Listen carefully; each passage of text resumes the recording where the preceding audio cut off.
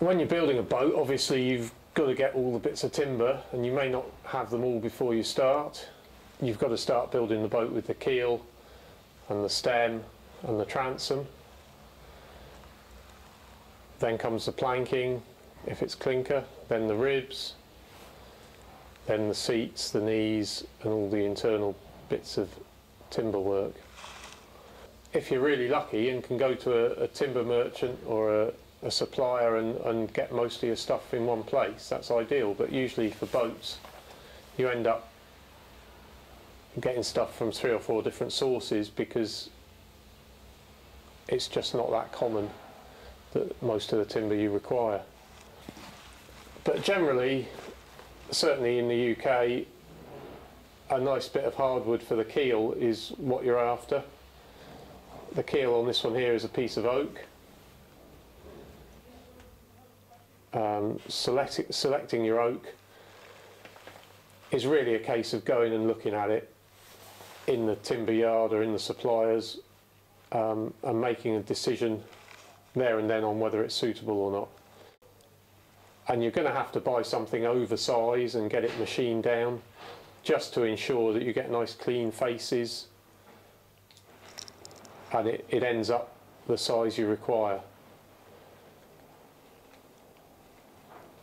If you get a nice piece of oak, it'll be solid, stay together, shouldn't split anywhere. It's finding the good bit of oak in the beginning, really.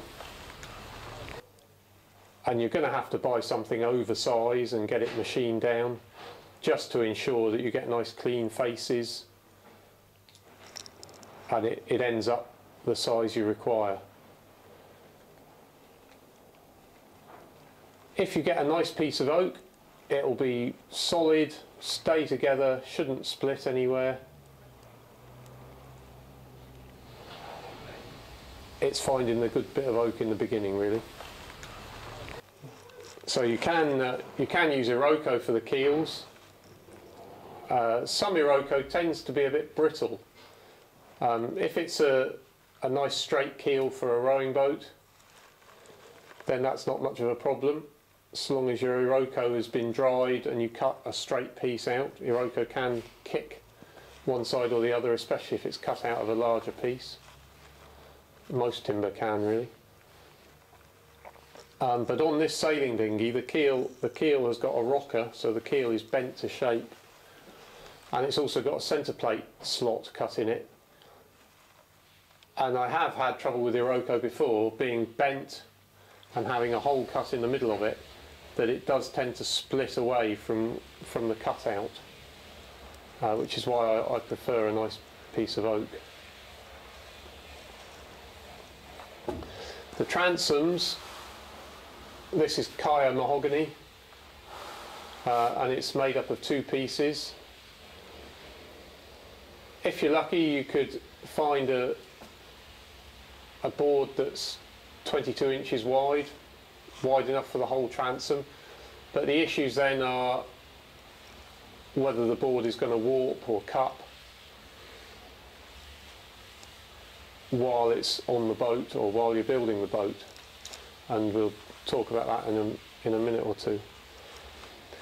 Selecting the planking for a clinker boat like this, it's good for the grain to run across the short dimension of the plank. But as you can see here, when this plank swells or shrinks, it's going to be along the annual rings, and that's going to be minimal. If the grain was running the other way, and the grain was running along the plank like that, there would be a measurable difference in the plank when it got wet, and the swelling and shrinking would be measurable. And so if you multiply that by the 11 planks on the boat, that would end up being quite a noticeable amount of movement, that when the boat was afloat, the planks would swell, Then when she was ashore for the winter, the planks would want to shrink, couldn't shrink all the way back to where they were, and so they would split. So if you can end up with the grain on the short dimension of the planking, that's really what to aim for. We're talking about the keel of that boat, and that's actually the offcut off the keel. You can see the grain there, but oak is, once it's dried, it's pretty stable, and it's just going to get harder throughout its life. There isn't going to be any noticeable movement, certainly in the width of the keel, because the grain, and so most of the shrinking and swelling is going to be in the depth of the keel. For larger boats, OPP has become quite popular for keels and big pieces of timber, because it's available in massive great bulks, and I say it doesn't really have a grain. It clearly does, but it is quite a uniform timber, and whereas 50-60 years ago you get a big bulk of elm to use as a keel for a larger boat, that's just impossible to get now. So you'd go for OPP on anything bigger than sort of 3x5 inches, something like that.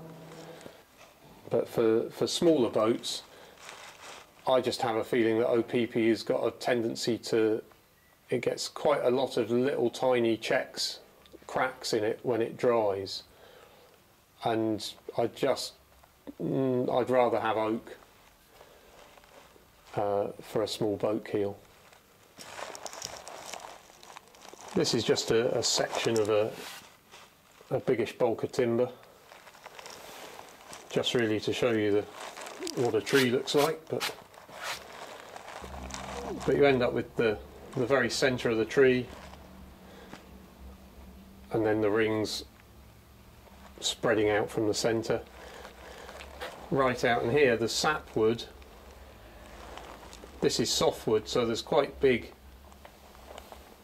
gaps between the rings, and the dark part of the ring is the winter growth, and the paler bit is the summer growth. So there's a lot more summer growth than there is winter growth.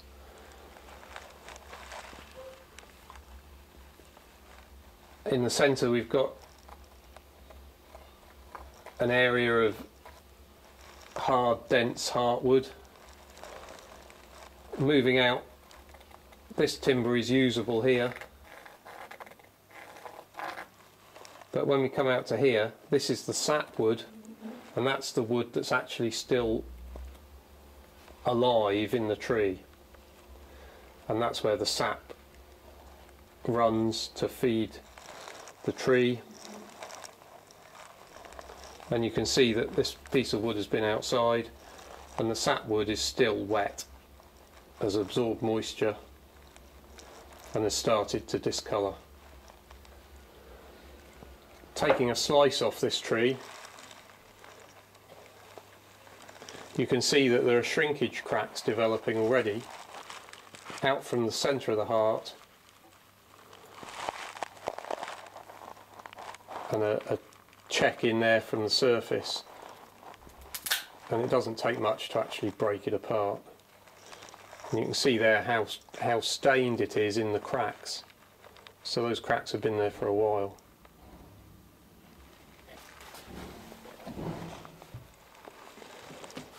This is our bulk of timber showing the centre of the tree and the rings. If we cut our plank out like that when the tree was wet, if this was a tree trunk and we had the tree trunk sliced through and through, which is where the cuts, the tree is just slashed through the saw like that, and we ended up with a plank there. As that dried, the rings would shorten, so we would end up with a piece of timber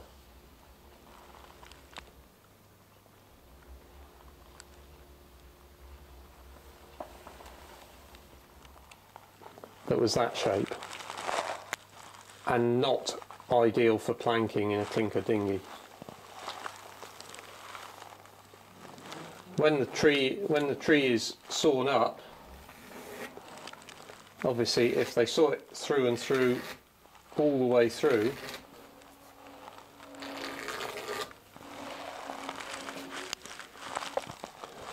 some of the boards that come out will be ideal for planking. If we've got a board cut out of this section,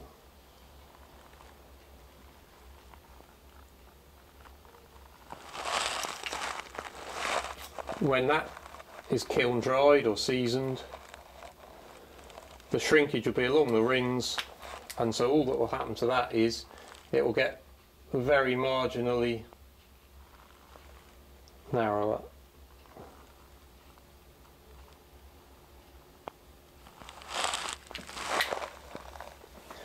And that's the sort of timber we want for clinker dinghies. If you're using timber like that for keels and you have to use something that's unseasoned, you have to be aware of how it's going to move as it dries out during the construction. If you end up with a piece of timber like that out of there,